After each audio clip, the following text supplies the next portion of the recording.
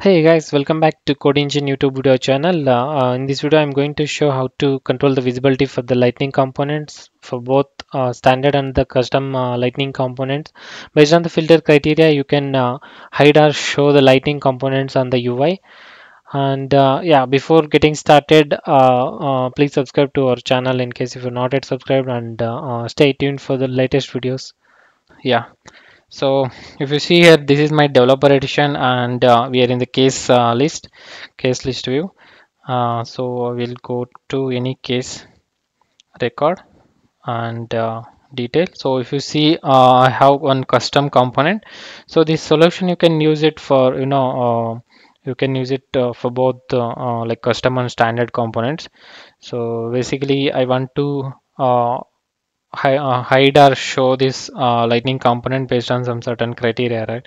So click on the settings here, click on the edit page. Yeah, so right. So you have a standard and custom lightning components here. You can drag and drop into the lightning app builder at any point of time. So now I'm going to detail section, and we have lightning component here. And if you see here, set component visibility. This is basically you're telling the system that show this component only on certain criteria. I will add one filter based on not case number, based on origin. So if it is phone, then only I am going to show the show this component on the UI. Yes.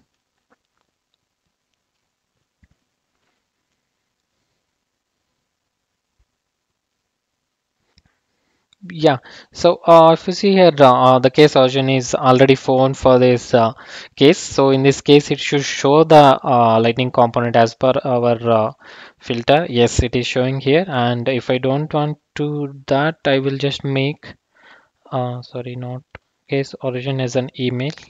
And I will save the record. Then go back to the details and see that lightning component is not visible. So because of our filter criteria over there. Let's go back to the app builder and see that, yeah,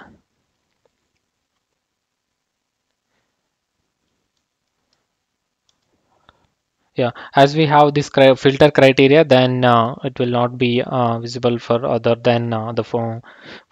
And there is one, there is one constraints here. You can add only 10 filters in this lightning app builder for now. As of now, we got only 10 filter conditions. In case if you, if like if you want to add the filters more than 10, then you can go for formula fields. Yeah, so we'll just quickly create one formula field for this.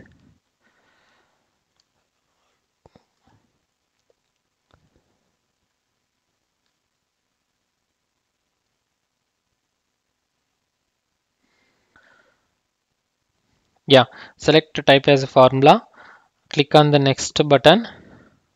So give that it will return the boolean checkbox. Basically it will return true or false. Okay, so we will give that component visibility. Go to next. Yeah, so in the formula section we have is pick value. It is a default pick list value related formula. Then we can put it.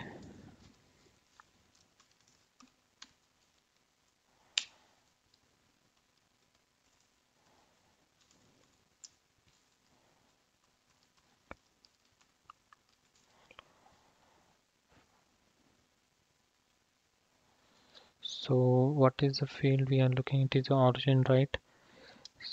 Just to get that exact field name.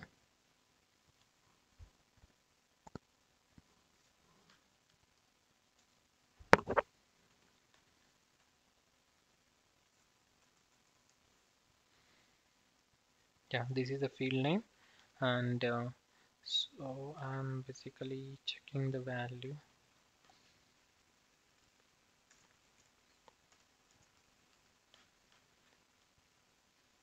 phone. In this case, we will add one more condition.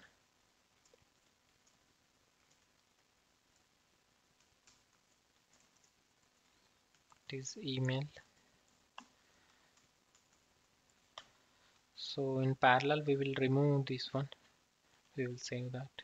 So there is no criteria in the app builder. So going back to the screen. So we are telling that if the pick list value is phone or if the pick list value is email, then this field basically returns true value. So I think, yeah, check syntax.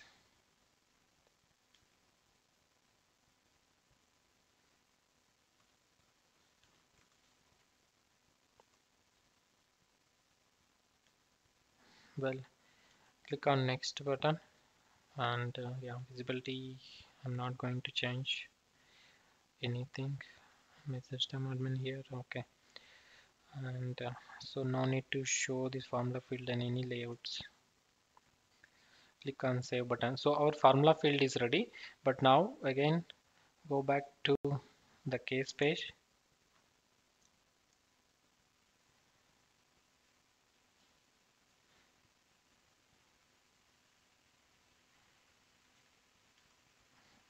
Go to the detail section, select your component, and in the filter criteria I will make my new field. Component visibility is a new field which I have created, and if it is equal to true, then done. Yes. So I will click on this and go back to them. So instead of adding like a multiple filter conditions in the app builder, and if your business requirement is like to have more than 10 filters, then you can go with this approach. So for email and phone, we have given that to display this, and for web, we're not going to display anything. I mean, we are hiding the filter, the component you can see here. So, and another condition is for phone, it should show the, yeah, this is working. Yeah, pretty cool, right?